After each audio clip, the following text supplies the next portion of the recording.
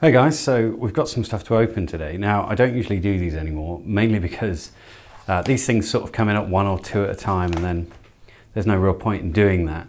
But quite a few came in at once. So, oh, and there's some other bits here that you haven't seen, these googly eyes, for example.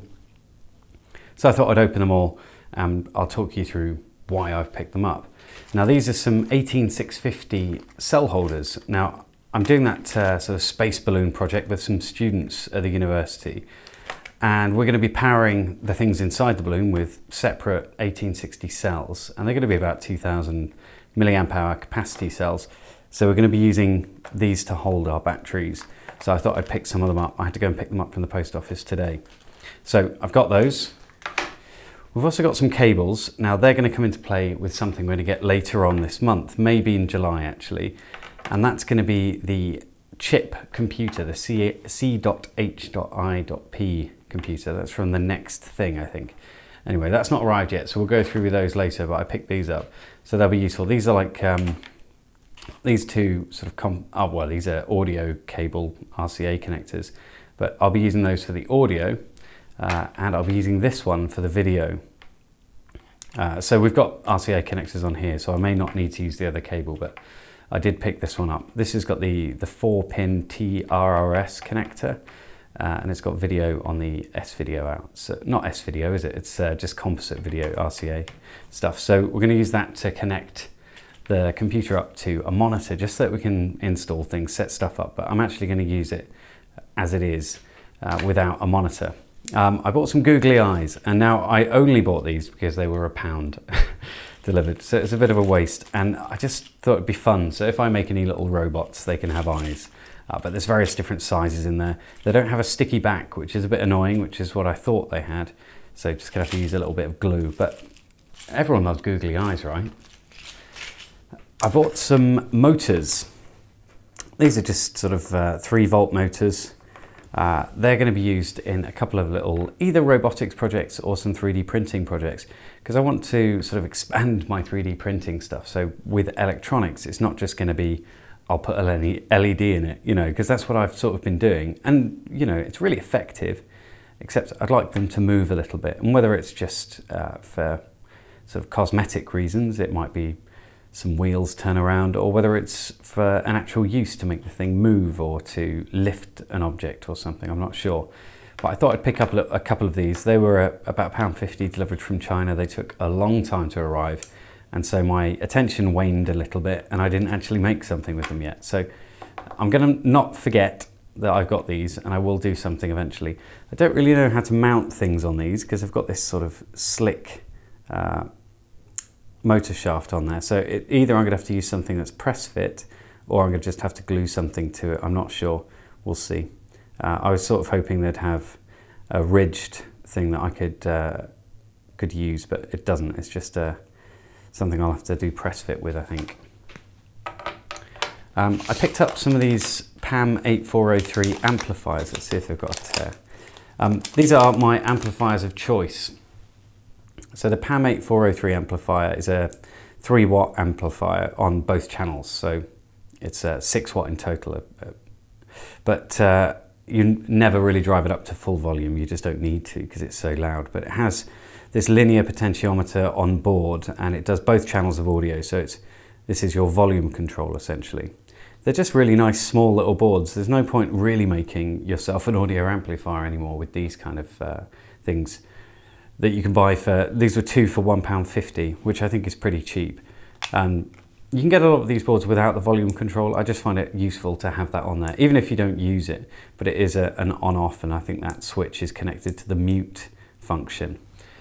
So let's move that out of the way. Recently, a friend of mine brought me one of his kids' tablets. Now, it was like a, you know, where it's a kid's one where it's limited functions and stuff. I really should have videoed it, but he brought it over because they'd broken the micro USB in it. So the little plastic tab that's in there had broken or was moving around a lot, so you had to wiggle the cable to get it charging.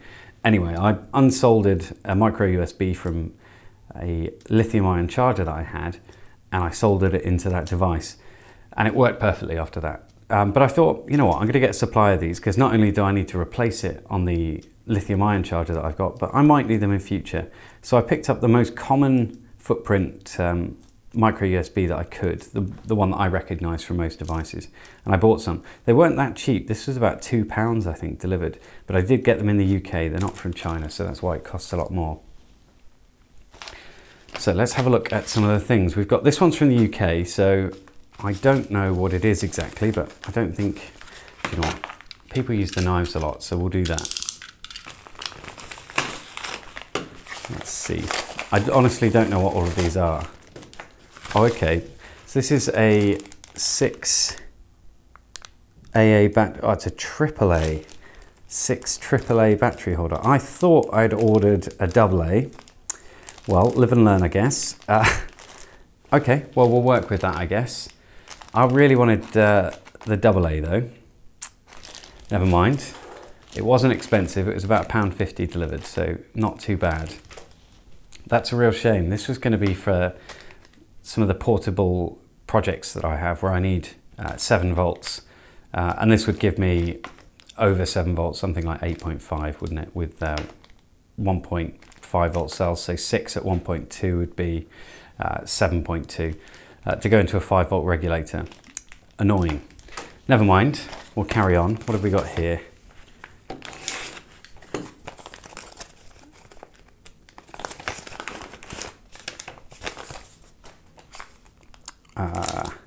Oh, okay, this is a little USB to TTL adapter. Now I like the look of this one because it has this gold surround on it. It's really interesting looking. And it's just a CH340G with a USB connector. Now these won't really be gold. This USB connector looks gold, but it won't be. But I picked it up because it has reset on the board, and also it's convertible from 5 volt to 3 volt. Logic, I believe, because you've got 5 volt and 3 volt here, but I think this might be a logic switch. I'm not sure. I'm going to try and use it to program an ESP8266, so we'll see how it works. But it looks fancy and it wasn't very expensive. Right, up next we've got another one. Well, they're always going to be another one, isn't it? And I don't, oh yeah. I remember talking about these in a stream the other day. I really like these little nanos from RobotDyn. So I picked up a couple more because they're really cheap.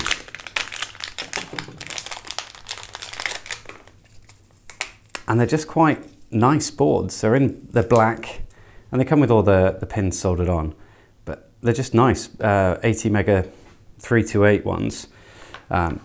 Just nice for less than £2, I think they were. So, or they might be £2 something, but they're well worth picking up. You should check them out. I'll put a link in the description.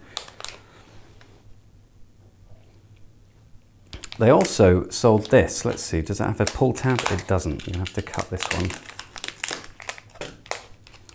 I have no real need for this. I just like the look of it.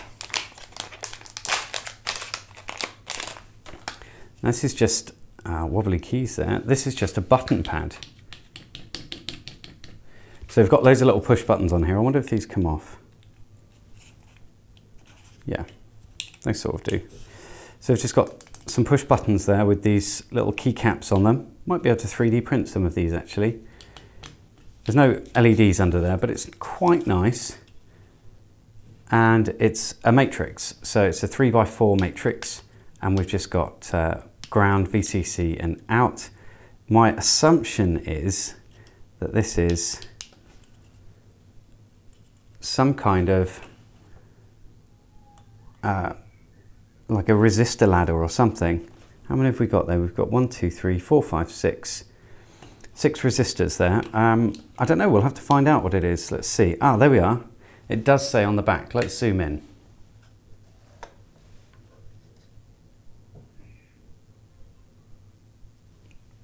So we've got it on the back here. So the out level, if VCC is 5 volts.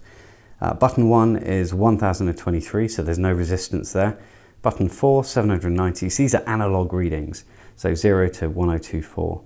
And it's giving us all the readings for each of the individual buttons. So you just have to have a conditional loop or a switch statement or something in your program in order to read which ones of these are being pressed. Now, I do imagine that it means you can't press 2 buttons at a time, but we'll figure it out. It just looks quite nice. I like it. Right, what's next? Well, that's already opened. We've got another one here. Let's have a look.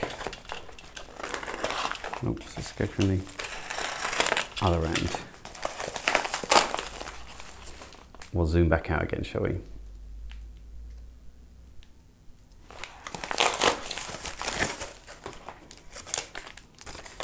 What is this? Ah, this looks like it might be the delivery I was waiting for from IC Station.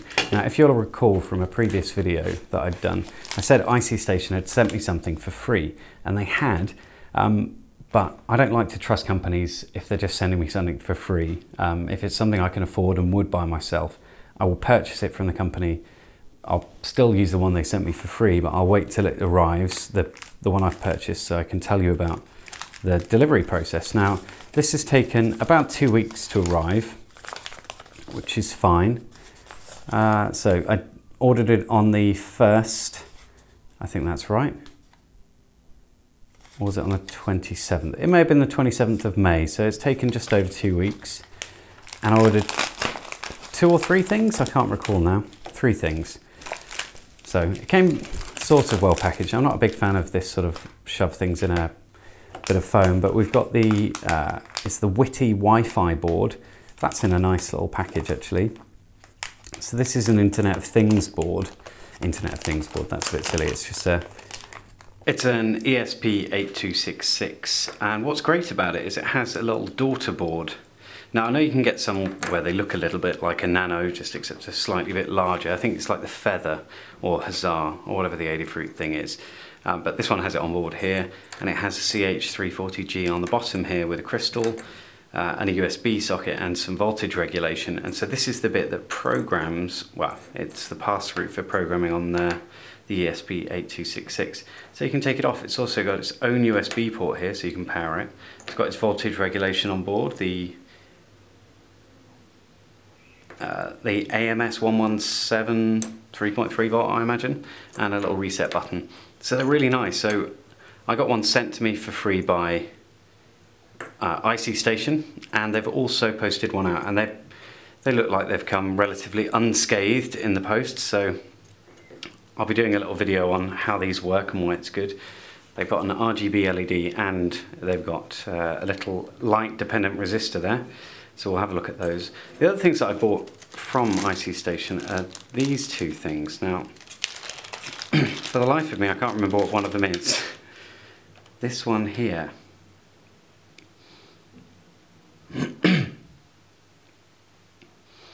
Now this one, I can't for the life of me remember what it is. So, well, it's a little touch sensor, that's what it is. So it's just one of these little touch sensor boards. I've got lots of these. I think I just wanted to order something so that we had a clear ordering experience. And the other one is this little thing. Let's see if we can get it in the light a little bit. There we go. And this is just a sound board. So it's got a bit for speakers. I don't know which one it will be. It will be for a little piezo speaker. But it's just got little sounds programmed into the chip that's on board here.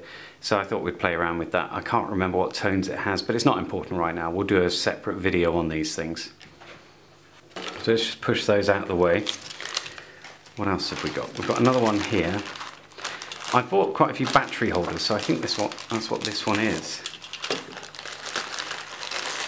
Yeah, it is. It's a bunch more battery holders. Now, I bought some of these 3-cell ones, and for the life of me, I cannot remember why.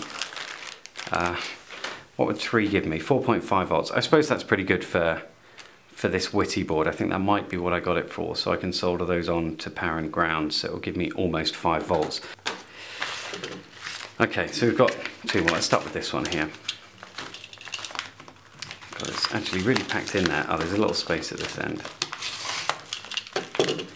So what have we got? I see, okay.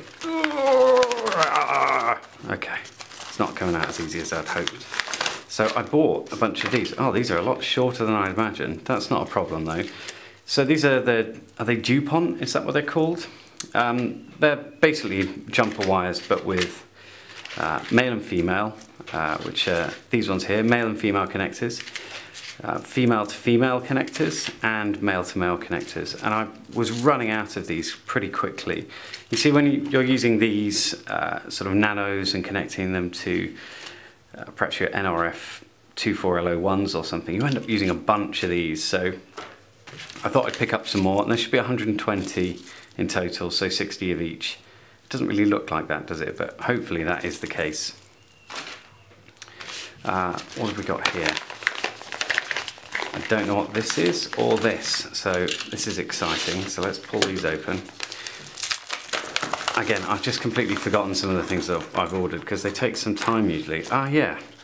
So I ordered some more NRF 24L01 boards. So these are 2.4 gigahertz wireless chips.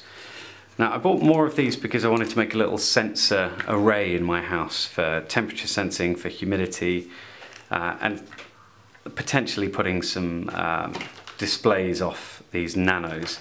So it might have a shared time indication on there, so it might be a little clock with a temperature on. I'm not sure, but I thought I'd pick up some more. And these may not work.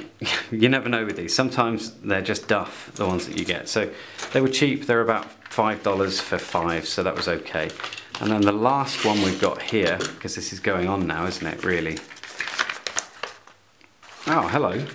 Oh, no, it's not the last one. There's one more that I haven't shown you. And it's to do with this. So this is a 16 gig card, which I thought was 32, actually. So I may have to check the listing of that one, but this was a couple of dollars at most, really. So it may not be a very good card. It says it's class 10, but then you never really know, and it comes with a little adapter. So it's always good to have a few more of those around. I've got 2 other 16 gig cards. That's for like the Raspberry Pis that I've got. But this one is actually going with something else. Now that is this. It's inside the box. I've already opened it because I got so excited. It is an Orange Pi. Now I haven't shown you this yet because I was missing the cable, which I had to purchase separately. I was missing the power cable for this.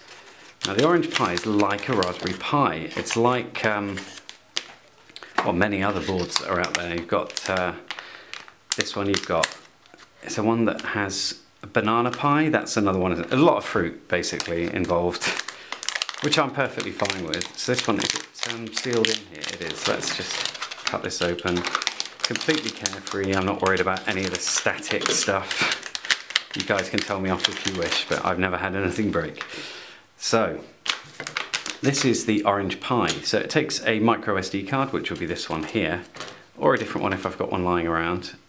Now you can't power this through the micro USB. You have to use a separate cable, and I didn't have one of these available. It's like 4mm by 1.7mm connector, which I really hope I bought the right one and it fits. Oh, tell me it fits. It doesn't fit.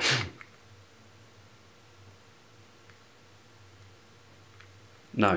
Okay, well, I haven't got the right one, or I'm not forcing it enough, but it doesn't seem to want to fit in there, which is hella disappointing. Ugh. No. That's not going to go in. Okay, well, we're going to have to power it via the header pins. That's annoying that this is not the right cable. And that's what I was waiting for. That's frustrating. And I was going to hook it up to that little display and we can have a look at it first booting and everything. Never mind, I will figure it out. Perhaps that cable just needs a little bit of encouragement to go in.